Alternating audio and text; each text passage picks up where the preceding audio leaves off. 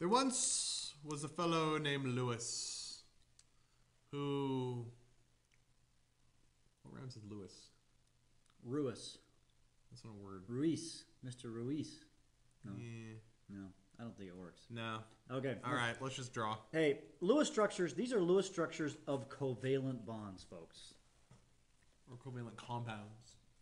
Yeah, probably compounds. We drew these earlier when we talked about ionic bonds, and we draw electron dot structures, I think we called them. Those are actually Lewis structures as well, named after Mr. Lewis. And so we're going to be talking about Lewis structures here in our Bonding 5 lesson. Okay, bunch of words to copy down, and then we'll do lots of examples. There's several examples. Single bond, double bond, triple bond. Probably should pause the video and write these down. Okay, the key thing to understand with these bonds is that electrons are shared in pairs. Right. One bond is one pair. And a pair means two electrons. So when you see a bond, you might have seen this like, I don't know, out in the world. C, C, H, Cl. Each of these little bonds is actually two electrons. When you have a double bond, for example, oxygen has a double bond, these lines... Each one is a pair. So are that's four electrons total.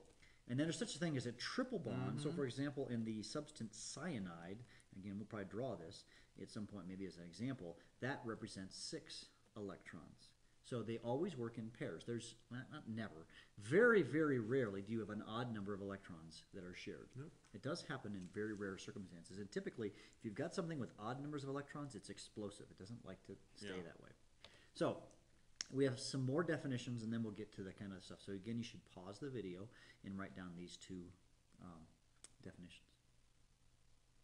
So the Lewis structure that we're learning about right here is the symbolic representation that shows the structure of a particular molecule. Right. The valence electrons are indicated either as participating in a bond or as an unshared pair. In an unshared pair are electrons that are not participating in a bond. Right. They're very important, and we'll see about that very much so. in a later podcast. Okay. All right. So now we're going to learn how to draw Lewis structures. Okay. Now to draw Lewis structures, there are 5 rules that you must apply. Hey, guess what? Pause This is and the write pause these down. video. Okay, so you've paused and written these down. So you're going to count the number, place 1 bond for each connection, distribute on the outside first, extra electrons on the central, redistribute for double or triple bonds. So you're going to have these rules. We're going to just do these together with several examples. So the first example is H2O. water. Now, for water, the first thing we've got to do is determine the number of valence electrons. Right. We've got 2 hydrogens and an oxygen.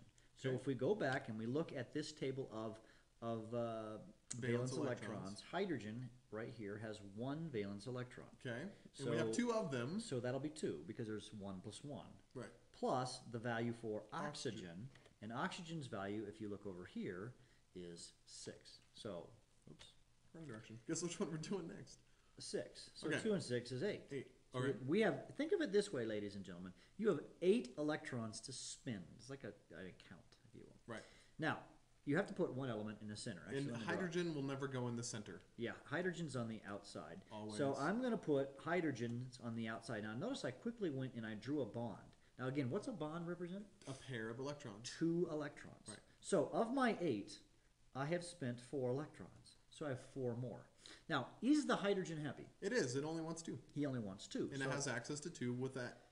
It's with that a bond bond. right A there. bond counts as 2. So a hydrogen is happy. So I have 4 more to spin. So the rest of them go on the central atom, like the rules say. So I put 1, 2, 3, 4. And we distribute them in pairs. Yeah, always in pairs. Good call. Now, important thing. Now we ask, is oxygen happy? Let's count. 2, 4, 4, 6, 8. It's happy. It's happy. That's it. We're done. All right. All right, let's do another one. How about NF3? NF3. Nitrogen trifluoride. Now, nitrogen is here, and fluorine is here. So, Mr. Sam's 5. Nitrogen has 5. and Fluorine has 7. 7. Okay, so nitrogen has 5. So I'm going to write that 5 here, and this will be 7. 7 but there's times 3. 3 here, so that means times 3. So that's 21 plus 5, 26. Is 26. Now, that's a lot more than 8. That is. Okay. But now, the central atom is almost always, water is one of the exceptions, actually. You always put the center or the first element. The first element is the center atom. Or the one you have 1 of, generally speaking. That's a good call. So I've got 3 F's and an N. Okay. Now I've got to spin 26 electrons. Okay, but we need a bond between the nitrogen and each fluorine. Yeah, and usually they branch. I see sometimes where students will do N, F, F, F, or something like that. Don't do that. Just put the one that's by itself He's in the the middle. middle dude. So you'll do it. Not 2, 4, 6. Now, where do I go? Outside, inside? Outside, inside. I go outside, Outside first. So I first. spent 6, and this will be 8, 10, 12, 14, 16, 18, 20, 22, 24. Okay, all the outsides are done, but we have 26, so we have 2 more, and those go on the central on one. the center. 28, or 26, I mean. There. Yeah. Okay. Now, good news, guys. If you really can count, everyone's got 8. Look at this fluorine. 2, 4, 6, and the bond counts as 2 more 8. Okay. This nitrogen has 2, 4, 6, 8. All Those right. aren't double bonds; those are single ones. Yeah. Hey, by the way, these electrons are called what? Unbonded pairs. Unshared pair, I think. Yeah, Yeah. we're saying the same thing. And right here, In older textbooks, you is- might see them called a lone pair. Yeah, this is a bonded pair. Right. It's a lot of names, but the Yeah. bonded pairs are lines. Right. Unshared pairs are dots on the central atom. Or on the outside atoms, too. Yeah, unshared. but the ones you really care about are on the central atom. Right, That's true. exactly. Yeah, that's a good point. Okay, the next All right, example is CCl4. carbon tetrachloride. Hey, it's raining outside. Yeah, no, nice. We need moisture. Hey, carbon. Let's look at carbon on the periodic table. Carbon is element and column 4 here, and then chlorine is 7. So we had a 4 and a 7. So carbon gets 4, All right. and chlorine gets 7 And there's 4 of times them. 4. So 7 times 4 is 28. 28, and 4 is 32. 32. So the central atom, and this would be carbon, so I'm going to put 4 chlorines on the outside. So what's the first step? Or Draw a the next bond step? between them all. 2, 4, 6, 8. Hey, by the way, carbon. He's happy already. He's got 8. Carbon's good. So if we can make chlorine happy, we're good to go, right? Yep. So 10, 12, 14, 16, 18, 20, 22, 24, 26, 28, 30, 32. 32. Okay. We're good. Everybody's happy. Each chlorine has 8, carbon has 8, everyone's happy. Sulfur dioxide. All right, let's go. All right, sulfur is right here in oxygen, and oxygen. Oh, hey, Oh, they're they right. all have So 6. 6 is the number. Okay, so so we've sulfur got has 6. 6 plus 6 times 2. 6 times 2. So that's 18. That's just 18. All right. So sulfur is in the middle. Oxygens are on the outside. Okay, so we need a bond from the oxygens to the 2, sulfur. 4. Okay. Now we go to the outside, Yep. right? 6, 6, 8, 8, 10. 10. Okay. He's happy there because he's Yep. got 8. 12. 12, right? Yep. 14, 16. And then an extra ones go on the Central. So central- 18. All right, so our oxygens are, he's got 8. Yep. His oxygen has 8. 8. And this Sulfur has sulfur has 6. Oh, bummer. I thought we could get 8, 8. Oh, it didn't work. Nope. So what's our rule? If one of them doesn't have enough, what do we have to do?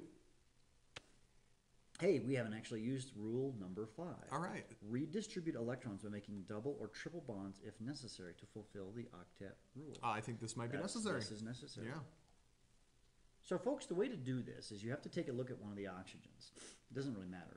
It's a take these 2 electrons, instead of making them a unshared pair, we can erase them and put a double bond here.